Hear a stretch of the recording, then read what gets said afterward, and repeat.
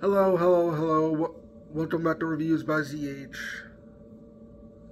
This band came to my attention from a Discord I'm in. This is Yet to Bloom with their new song, Play It Back. New song. It was released 12 days ago. It's still within this month. Let's get into it.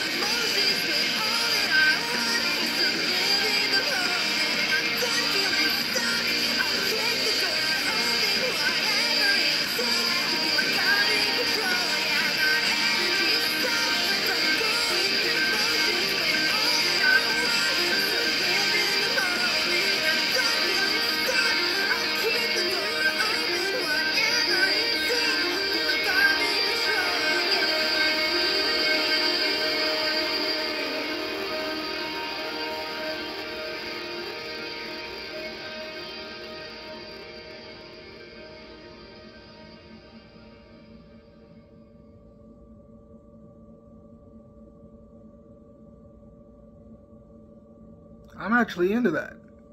That was a good switch up from what I usually listen to.